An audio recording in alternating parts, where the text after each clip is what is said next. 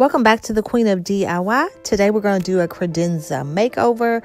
And so we saw this credenza. It's $3,000. And I'm in a Facebook group called Sit, Craft, and Sip. And the leader of the group made over her credenza. And so I kind of used her idea and to do my own. So I purchased a credenza on Facebook Market. And I did mine a little different than hers. I added crystal legs. So I love everything crystal. I have crystal legs all in my living room. So you just had to switch them out and raise the credenza off the ground. So it was on the ground and I raised it up. This thing was a little musty. So I guess they had it in storage for a while. So I cleaned it very, very good with mineral spirits, as well as sanded the thing. There's my cat. And I just sanded it really, really good and spray painted it with black paint. A lot of the things is not on the video that I did. I just wanted to talk you through it, okay? So I wanted to glam this thing out. So not only did I paint it, I also added mirror to turn this into a mirrored credenza. So you just add the glue and you're going to have clamps on. I always use clamps just to hold down the glue so they can glue that way. We use the glue that we use.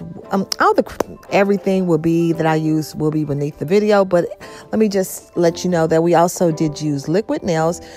We got the mirror cut at Lowe's.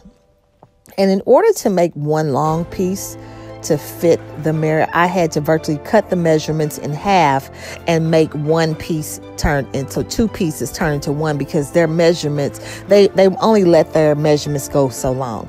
So after you put the glue on, you just mash it down and it's going to dry. Now, I wanted to kind of just make it a surprise opening when you open it up. So I took some wallpaper that I had, an old wallpaper, and you just cut it into the size that you need for the drawers. And I just used some wallpaper glue, a paint roller. You put the wallpaper glue on there and then glued the different spots on the credenza and use the old wallpaper that I had. So and you just use wallpaper glue with it. So it's not that hard, and it's just a surprise opening for your credenza. Also, I had used some trim for the pink couch that's in the room. I don't know if you all saw the pink couch before. So I still had that trim. And what I did was I wanted to just have, like I said, a surprise opening. And I just used with the trim, I used the hot glue gun and trimmed down the tops of the drawers. So it just has a little, like I said, a little surprise opening. And you'll never see this unless, you do it yourself. I did not like the doors just plain black, so my room is black and white. So I had some difficulties with the white trim. I just kind of had some problems with it. So I did have to get somebody to end up helping me with it. I got so busy, so I did, pay somebody to finish the product. So you're not going to see me be able to put the trim on, the white trim, but it's just as simple as painting it and drilling holes on the door knockers. So we purchased door knockers on those lion head knockers, put holes in it, and then just screw them in. So that's really the gist of it. This is more of just a tutorial, just me telling you what I did in the event you want to do the same. So, let me just tell you this part.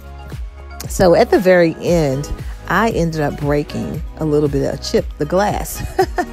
So after I chipped the glass, I had to think of a way to cover up that little chip piece. So I purchased some trim, and of course I'm all things glam, and I utilized this trim, this bling rhinestone trim, and it's beautiful. Like, I'm so glad I chipped it because I wasn't going to put anything on it, but it really, really, really made a difference in this piece. So yeah. So and let me just say, this trim is not really hard to make. Like I said, the and beneath the video, I'll show you where I got it, and you'll be able to do the same. Isn't it just beautiful? I mean, it really, really, really turned out just unreal of what I would have thought it would have turned out. But I love it. And if you have any questions, please comment below.